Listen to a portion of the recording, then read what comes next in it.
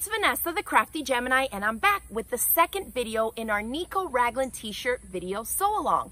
If you missed the first video, I'll include links to all the videos in the entire series right in the description box below for you. Now let's jump right into it so we can start cutting out our fabrics.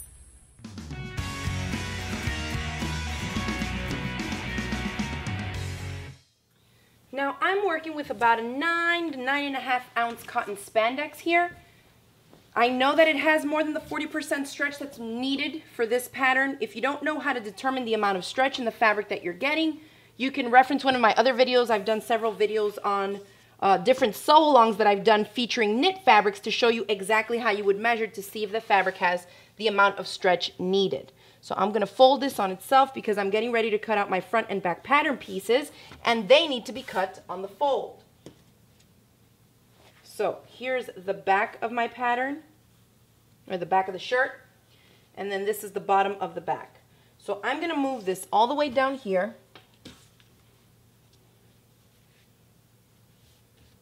Place that on the fold, and then I'm going to take a ruler and measure 2 inches in between these two pieces here. Let me scoot this down a little bit more. I don't like to waste fabric. Now, you may need more yardage than the pattern said that you needed if you're going to be adding length to it, remember. So if you're doing something like I'm doing here where I'm adding 2 inches to the length, make sure that you have more fabric than what you actually need or what's called for in the pattern so that you don't run short when you get to cutting your pieces out. So 2 inches.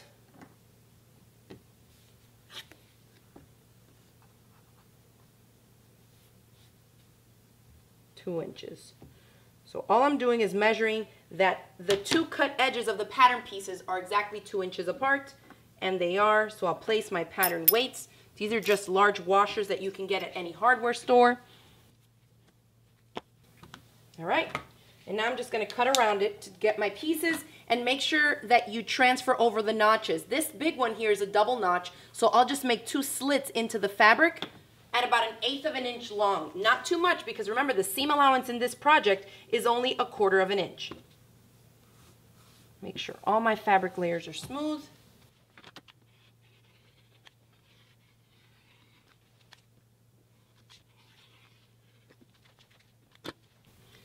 Now, if you feel like I'm flying through with this sew-along, make sure that you watch my other free video sew-alongs on garments. I've covered a lot of the basics in those. You can watch one on my Westchester Dolman top. That's an 8-part video series with tons of information. It's also based on stretch knits. You can also watch the butterick pattern that I did for a woven top, where I shared tons of measuring and sewing construction tips with you there. So this one we're kind of going a little bit quicker through it just to show you how we construct the garment. I'm not going into depth on a lot of things. So this is the back. Let me repeat that to cut out the front of my shirt. Then we'll move on to the sleeves and the neckband.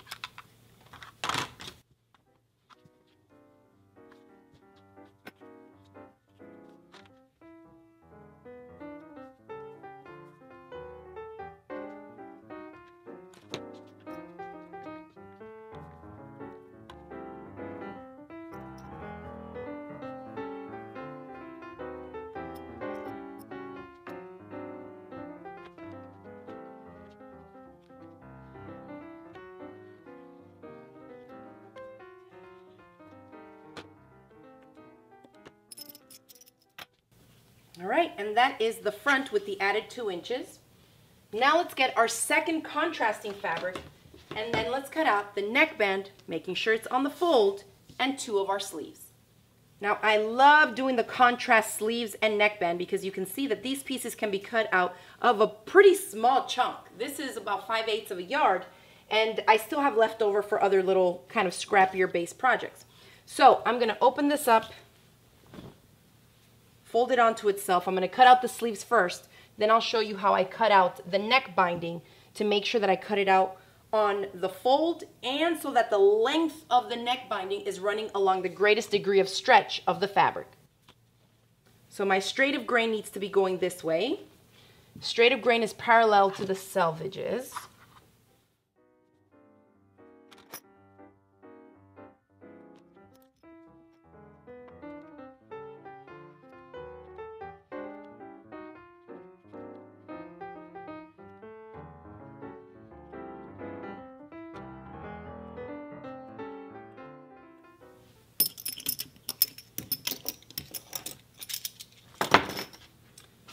those are my sleeves. Now let's cut out the neckband.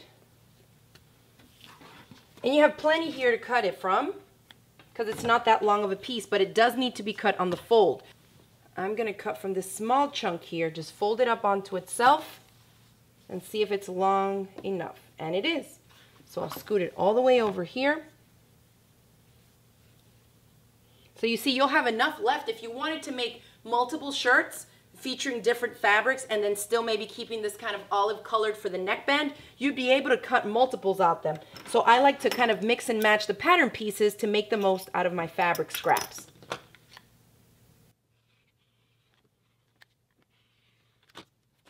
And just like that, I have all 4 pattern pieces I need. Here's the back of the t-shirt. This is the front of the t-shirt. I have 1 and 2 short sleeves.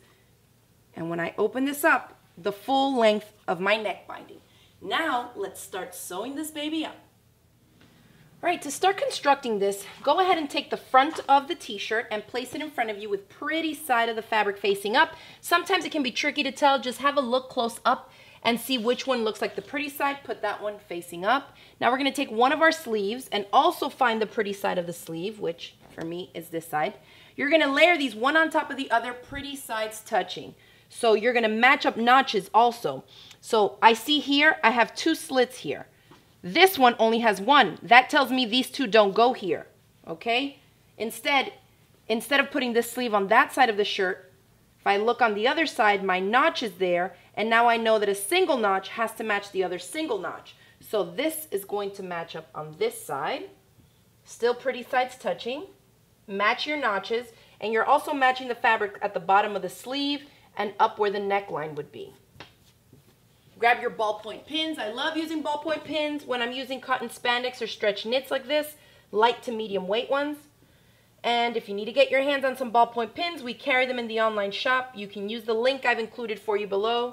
You can get the cotton spandex fabric, the pattern there, as well as these ballpoint pins. And that matches beautifully there. All right, so now the ballpoint pins are helpful because instead of piercing through the fabric fibers, they have a blunter tip, ballpoint, okay? And they nestle in between the fibers so you don't mess up your knit fabric. So that sleeve is gonna go there. I'm gonna scoot this out of the way. And you know that the other sleeve then needs to go on this side, pretty side facing down and matching single notches. Here is a single notch and here is a single notch. So these 2 will match up beautifully, pretty sides touching. I'm going to go ahead and pin this one and then we'll head over to the sewing machine to stitch these up with a 1/4 inch seam allowance. Now for sewing stretch knit and most of my garments, I use 100% polyester thread because especially on stretchy fabrics, it will definitely hold up better to the stretching of the garment as you're putting it over your head, as you're slipping your sleeves through it. It just gets a little bit more wear and tear. And the polyester, being a synthetic fiber, is stronger than something like a cotton or other natural fiber. Okay, so this goes here. Now, if you read the instructions on the pattern, it says if you don't have a serger to follow their techniques for finishing the raw edges of the garment. I'm not going to do anything like that here because it's just for instruction purposes and the stretch fabric doesn't fray or unravel or anything on you. So if you have a serger, anywhere that I'm pinning, you would just use the serger to stitch it right up and finish the edges because the serger does both of those things at once. But if you just have a regular sewing machine, you can do a zigzag stitch, a wide one, right on the edge and then go in and stitch this. This kind of just doubles the amount of time that it takes to put it together. My husband does not seem to mind having raw edges in his seams because they don't unravel and he doesn't really feel it. We're still going to be using a really narrow 1/4 inch seam allowance, so I'm okay just leaving it as it is. So let's head over to the sewing machine and we're going to stitch a 1/4 inch away, down this way and this way.